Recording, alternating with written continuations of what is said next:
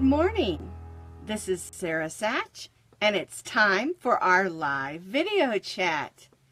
And just in case you don't know, every Tuesday at 9:30 a.m. Mountain Time, because I'm in Colorado, we do a live video chat. I try to answer questions that I've received through the week and ones that I have received through email, and try to answer those questions. Try to keep them clean and about yarn and crochet, though. Good morning, Elizabeth. And also, I try to answer questions like today. We're going to be discussing part 2 of how to read a yarn label. Now, you'll notice I've got my great big cup today. I woke up with a sinus headache, and so I'm needing a big cup of coffee.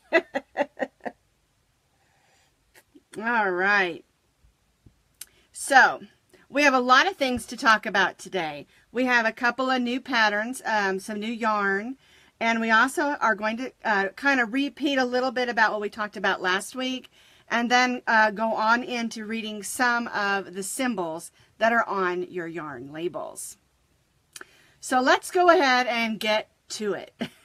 And don't forget, if you've got your coffee with you, clink in. Good morning, Mel. It's good to see you. Let's go ahead and get into our discussion about how to read a yarn label.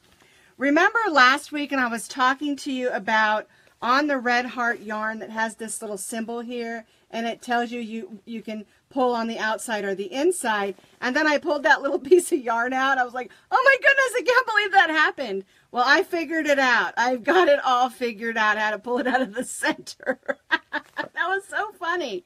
But anyway, we've been using this ombre yarn from Red Heart just because the label's nice and big. Okay, so let's go ahead and review it just a little bit. Of course, here's the picture I showed you last week. And we talked about all of this stuff, the yards and the weights, the ounces, and what this is. Of course, that's a pattern that's on the inside. And then we talked about, I'm just going to toss that down there. Then we talked about this label and how important that lot number is. Now remember, not all yarns have a lot number. Only those yarns that are dyed. Some of the Red Heart yarns that are acrylic don't go through that dyeing process, and the color's put in a different way. And so there isn't a lot number. But make sure you always check it. Good morning, Rosie. Glad you're here. I love your name because that's my dog's name. Anyway, so that lot number is important, and here's your name of your yarn. And remember, with most yarns, you're going to get a brand name, which is your Red Heart. You're going to get a style name, which is Super Saver. And then your type is your ombre. And then you're going to get a color as well, which this one is True Blue. So remember, when you're searching on Google looking for different yarns, to get all those extra things in there. And of course, here I showed you a picture of the label all printed out. We talked about a lot of stuff. And remember, this picture usually is the pattern that's written on the inside of the label. And most of the yarn companies will do that. Unless you're buying it from a, a specialized, like a hand dyer that does alpaca or wool or something.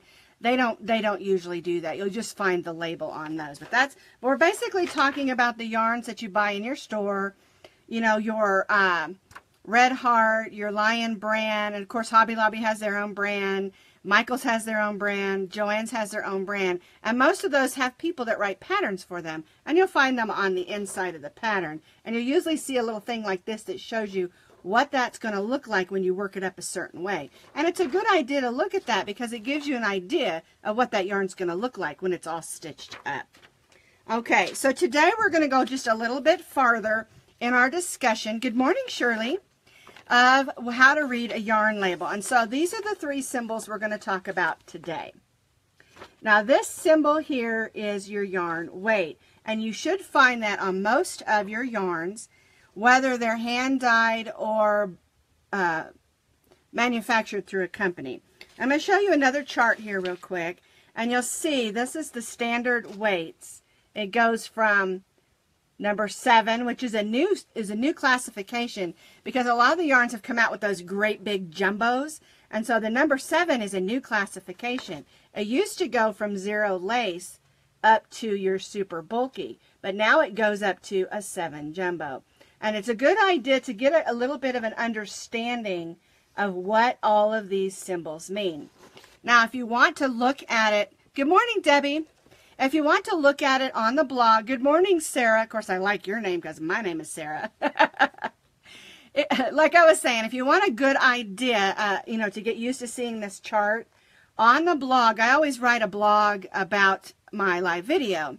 And when I put this out there, you can just click on that and it'll have these charts on there for you as well. Also, you can always go to the Crochet Guild of America or any of the yarn brands like Red Heart, Lion Brand, like I was saying. They'll all have those charts as well. And it's a good idea to get familiar with all of the numbers and what they represent. And lace yarn, you can see it's a 0. And then it goes all the way up, like I said, to jumbo. And before, the charts used to only go up to super bulky, but since they came out with that great big thick stuff, they made a new classification. See, these yarn companies want to make us happy because they want us to buy their yarns. Good morning, Diane. Glad you're here. So anyway, that's the chart, and every yarn label is going to have that on there. Let me pick this one up, the one that we're looking at, and you can see right here, it's a number 4. Number 4, number 3 are my favorite yarns to work with. And actually, I love the chunkier the yarn, the better, because I like using those great big crochet hooks and whipping something out really, really fast. And so I like the chunky ones. I don't really care for the really thin 0 lace weight, only because the crochet hooks get tinier and tinier, and I don't like the little tiny ones. I used to do a lot of cross stitch, and I can't do that anymore because my hands just can't handle those teeny tiny needles anymore. Okay, so that's what that first square is talking about. When you see a square like this, it usually will have a yarn skein. A lot of people call them skeins. I grew up calling them skeins, so I'm just going to call them skeins, and if I'm wrong, it's okay. You know what I'm talking about. I'm from the South. We say things weird. But that's your yarn weight. Okay, so what do these two mean? Look a little weird, don't they? Well, if you'll notice in the center of this one, there's a crochet hook. And it says, for this particular yarn, which is a 6 super bulky, they're telling you that this yarn works at best with a K105, which is a 6.5 millimeter crochet hook. And then on the outside, it says 9 single crochets by 12 rows will get you a 4 by 4 inch or 10 by 10 centimeters crochet swatch. So what's a swatch, right? Well, I just worked a simple one up. This one is not for this yarn.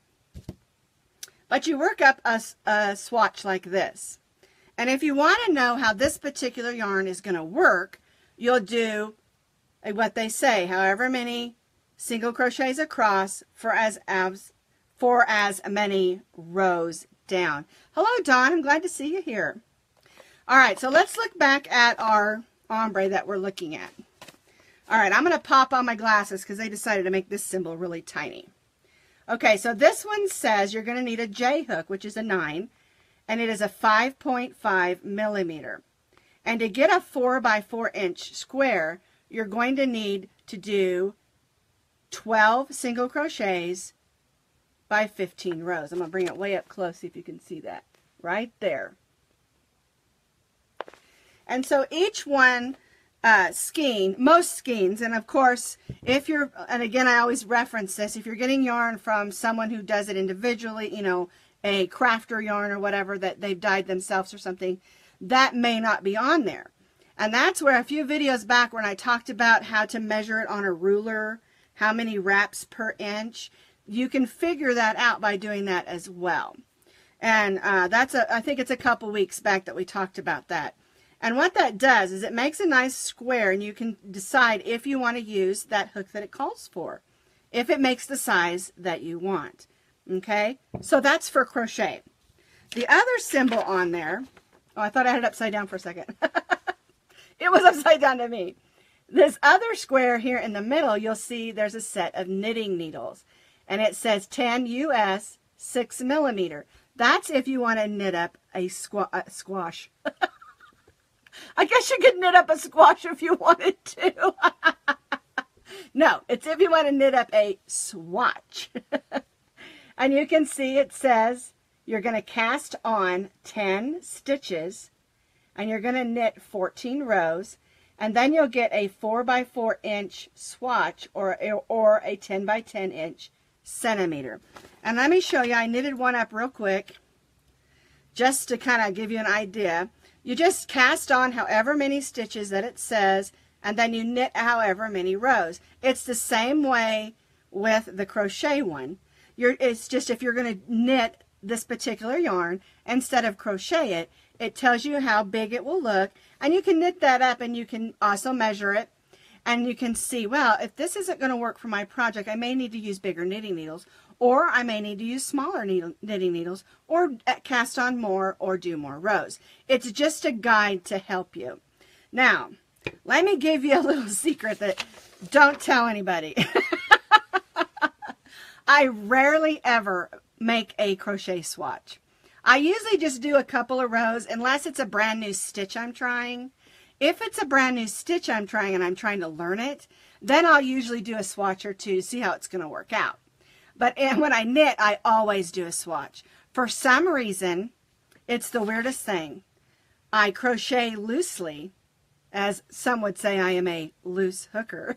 I always crochet loosely, but when it comes to knitting, I always knit tightly. I don't know what that's about.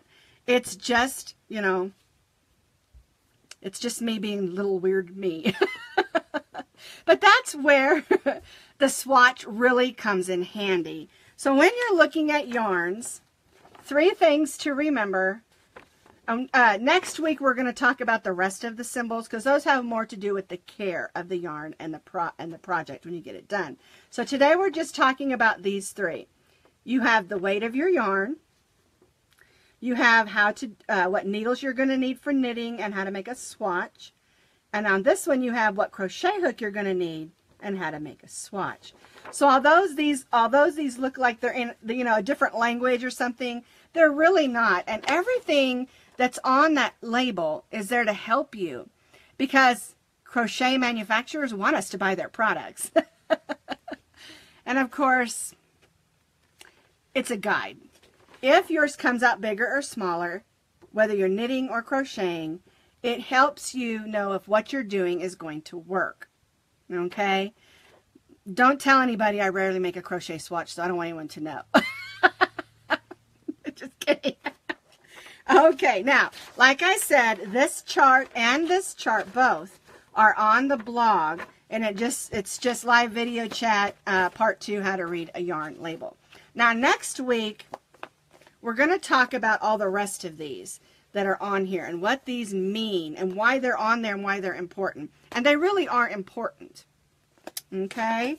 If you want to understand, if you want to see last week's video, I'm going to put it up there. I'll put it up in the corner. I think it might be that side or that side. I can't remember. But I'll put the link up there so you can click on it. And if you missed last week's, you can see just the beginning introduction of how to read a yarn label. All right? And that's all I have for the yarn label. But I've got a lot of other things to talk to you about. So the next thing I want to talk to you about is new yarn. Well, I went into Michael's because I'm using their new Baby Cakes, Yarn Inspirations by Karen, called Baby Cakes, making some blankets. And I'll show you that in just a second. But I went in there and I noticed that like the 2 end caps were completely empty. And so I asked the lady, I said, where's all the Karen cakes? And she said, well, we're putting all the basic Karen cakes into the side, and they're resetting their yarn, and they were all in there. And then I turned and I noticed on one side they had this new yarn, and it is adorable. This is called Karen Cupcakes. Is that hilarious? It is, let me pop on my glasses. Let me see how many ounces is in here. This has 3 ounces, and it's supposed to be enough to make a nice hat. I thought it would work great for a dog sweater, but you know, you never know. It is a number 3, so you're probably going to have to use a smaller hook. Let's see what this one says that you need. See, here's the label. We've got our number 3 here. And then the crochet hook says Can you see it? It's so tiny. It's calling for a G, which is what I expected for a number 3. Anyway, I bought 2 because I want to test them out, see what they're like. And there's a picture of one there that one is, I think, let's see, that's crocheted up. Yeah. I think this one had one that was knit up on it. And so that's the pattern that's inside. So you can follow their pattern or you can do your own thing. Of course, you know I always do my own thing. Anyway, that's some new yarn. Well, I was talking to the lady because at Michael's and Hobby Lobby here in Parker, they know me, and so they're always chatting with me. At Hobby Lobby, they call me the yarn lady. So anyway, I was asking the lady, I said, what's going on these other end caps? And she said, well, there's some more, what they're calling big cakes from Karen Cakes. Yarnspirations, Karen Cakes. One of them she called, I want to say sprinkles. I've forgotten now, but there's 2 kinds, and I can't wait to see them. One of them looked like it was a chunkier, and one of them looked like it was had sprinkles going through it. Oh, man, I'm going to have to look it up now, but I'm real excited to try it out because, you know, I don't have enough yarn, right? Okay, so that's new yarn for this week. Now, a couple of new items that we have going on is this is the blanket that I made. It's just called my Sweet Baby Blanket, and I made one like this for a friend. Let me grab the baby. I stuck her over here because she was having a new baby, and her son was struggling because he was like 4 or 5, I can't remember, with getting a new baby brother or sister. And so she wanted me to make just a stuffy. And so this is a free pattern on my blog. I haven't made a video of this yet, but it goes with this blanket here. And so it fits for like a regular size baby blanket. It's a 24 by 24, but you can make it bigger or smaller. So this is just made with basic yellow and blue number 4 baby yarn. Okay, so I got some of the new Karen baby cakes, and I made this, and I am in love with this yarn. It's the same pattern. I just did the whole thing using, it takes about 7 ounces, which is about 1.5, and which is kind of cool because I'm going to try to incorporate the second half of that into making the another baby so I can do a video of it like this baby here for you. I also have a little bunting thing that goes with this set, and I'll hopefully get that pattern out and ready to go. But that's what I did this week. And then yesterday, it was actually a couple of weeks ago, I had someone contact me about it's the Purple Baby Hat Project, and it has another name like Click for the Babies or Click for Babies. And I have it on my blog, and I had a pattern I already had. And a lady contacted me, asked me if I had a really easy purple baby hat pattern. And I do. And this is the one I put out there yesterday. It's super simple.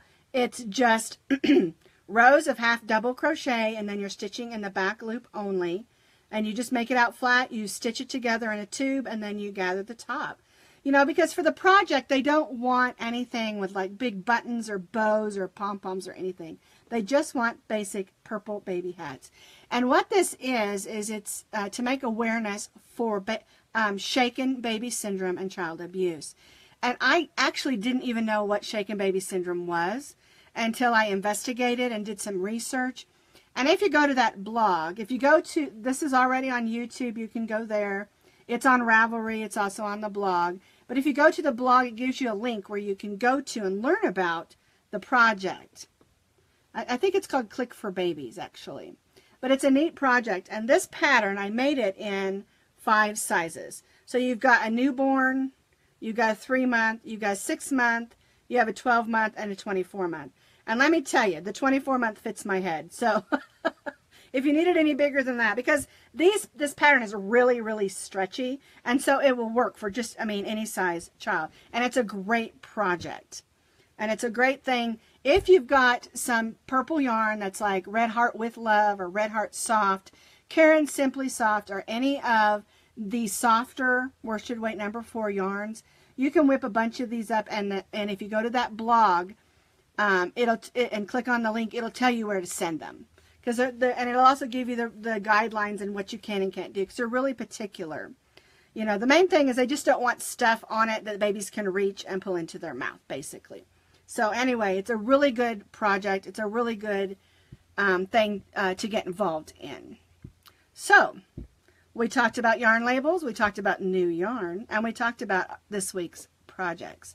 And I have more things coming. Don't forget, next month is September, and our 6-inch square is going to be the September Sapphire. And I've got some sketches going. I've already got a good idea of what that square is going to be. And don't forget, you'll have 12 squares, one for each month, with the birthstone of that month as inspiration.